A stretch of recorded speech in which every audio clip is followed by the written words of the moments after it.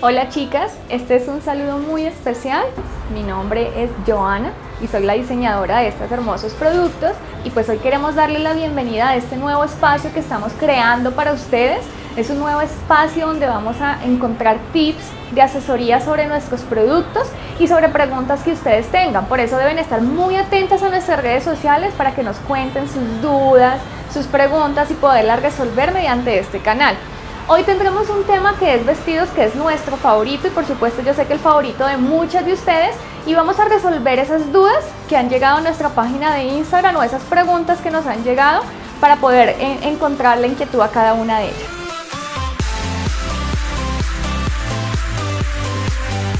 Bueno, esta primera pregunta sí es bien interesante. Esta pregunta es referente a qué tipo de vestidos pueden usar las mujeres de cadera amplia. Pues yo lo dividiría en dos partes. La primera parte sería para aquellas mujeres que son cuerpo tipo reloj de arena, que el busto es un poco más ancho, que la parte de la cadera es ancha pero que tienen una cintura más delgada, o aquellas mujeres que son tipo triángulo, en donde tienen pechos más delgados, la parte del pecho, la parte de la cintura más delgada y las caderas un poco más anchas. Para este tipo de cuerpo yo recomendaría usar mucho vestido que marquen cintura, que puedan marcar la cintura y abrir, porque esto es lo ideal para este cuerpo. Cuando abrimos este tipo de prendas no se van a resaltar las caderas, sino que va a caer esa prenda abierta desde cintura y hace que disimular un poco esa zona de las mujeres que son las caderas. ¿Qué tipo de estampado pueden usar? Pues pueden usar estampados neutros o colores o unicolores, como los negros, obviamente no solo el negro, sino los con tonos tierra, los grises sientan muy bien y los tonos beige. Respecto al otro tipo de cuerpo, que es el cuerpo en donde las caderas son muy anchas, pero también tenemos un cuerpo ancho, pecho ancho y la cintura también un poco ancha, o sea, aquellos tipos que son como rectángulos rectos aquí. Entonces yo recomiendo que no se usen ya tantos elementos tan anchos, que tengan vuelos o faldas rotondas, ni nada de este estilo, pero tampoco irnos al extremo de usar tan pegado al cuerpo, sino usar elementos más que sean como tipo talego o tipo silueta A, que abren pero no mucho, que abren no marcando las caderas pero tampoco exagerando un volumen. Bueno, esta pregunta sí que me gusta porque quiero contarles que el cuello tortuga en todo lo que resta del año va a ser uno de los favoritos. Está en todas las micro tendencias que aparecen en primavera, verano y en otoño, invierno. Entonces, para que lo tengan muy en cuenta, va a estar presente en vestidos, en suéteres, en blusas, entonces va a ser un infaltable en el closet. En cuanto a qué tipo de accesorios usar con este tipo de vestido, yo recomendaría no usar collar, porque el cuello ya es un accesorio que le estamos dando al vestido y la idea es que se vea sobrio, elegante, muy bien puesto, que estilice esta parte del cuello. Entonces, por favor, no usarlo con collares, tratar de usarlo con aretes y ya, cero lo demás. Bueno, los tenis definitivamente han sido un accesorio que han llegado a convertirse en parte indispensable de nuestros looks. ¿Qué tipo de largo usar con ellos? Yo recomendaría que el que está en mayor tendencia en este momento es el vestido largo, o el vestido midi o el vestido Chanel, que son vestidos un poco más largos. Esos son los que están súper en tendencia en este momento para llevar con tenis. Pero no quiere decir que los vestidos cortos no los podamos usar con tenis. También podemos usar aquellos vestidos cortos que tengan un poco de vuelo o que sean un poquito anchos.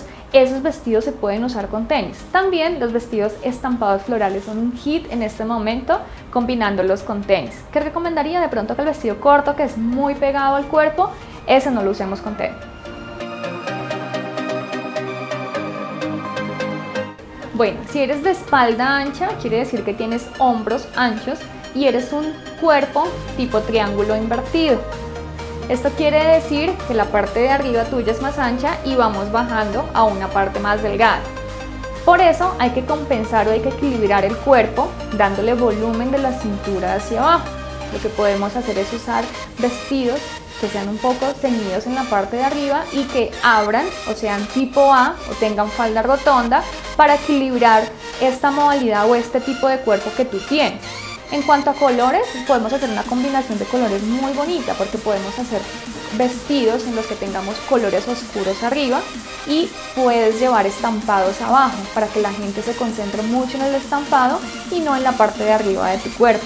Entonces los vestidos, digamos, tipo midi que tenemos en nuestra colección, que ahora les aparecerán las fotos, son vestidos que pueden combinar porque son vestidos que llevan flores abajo y vestidos que son unicolor arriba. Muy recomendado también para las personas de espalda ancha los vestidos cuellos V. Esos son un ganador, son un favorito. Y si el vestido es manga larga, mejor, porque nos van a cubrir los bracitos anchos, los hombros anchos, y van a dar profundidad en ese escote. Tenemos un vestido que se llama gabana, que también lo vamos a ver ahora, que es súper recomendado para ese tipo de cuerpo. Bueno, para este tipo de personas lo que recomiendo es conocer muy bien su cuerpo. Ya si de pronto tu cuerpo es un cuerpo que es recto, o que es un cuerpo que eres gordita pero eres recta también, que no marcas cintura, lo que te aconsejo es que puedas usar un vestido que tenga una falda acampanada, de tal forma de que la parte de arriba sea muy ceñida al cuerpo. La falda acampanada lo que va a hacer es ocultar tus caderas, ocultar la parte de tus glúteos anchos, y la parte de arriba va a ceñir.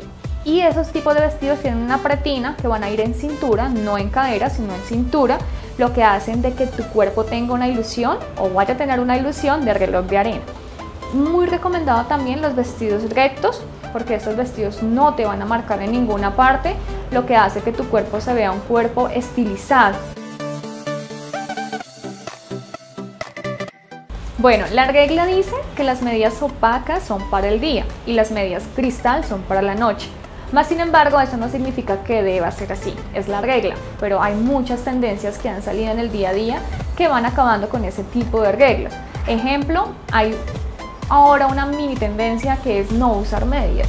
Entonces, este tipo de cosas van ligadas de pronto a cada temporada, a cada una, como se sienta bien también. Yo siempre he dicho que el tema de usar medias es cómo me siento yo al usarlas o al no usarlas sobre todo, y pues esto referente a cada vestido o falda que llevemos. Bueno, para las mujeres que tenemos piernas delgadas, lo ideal sería evitar las faldas muy cortas, como aquellas minifaldas, y más bien usar aquel tipo de faldas que lleguen a la rodilla o un poquito más arriba de la rodilla. Esencial también usar botas para las chicas de piernas delgadas, porque esto ayuda a dar volumen. Tratar de no usar faldas tan pegadas cortas, porque esto ayuda a quitar ese volumen que queremos dar. Los vestidos, digamos, de colores muy claros sientan muy bien. Bueno, los vestidos por lo civil sí que se han vuelto también una tendencia en el día a día, porque ya hay muchas mujeres que se visten muy hermoso para ir a esa boda o a ese encuentro, a ese acontecimiento importante.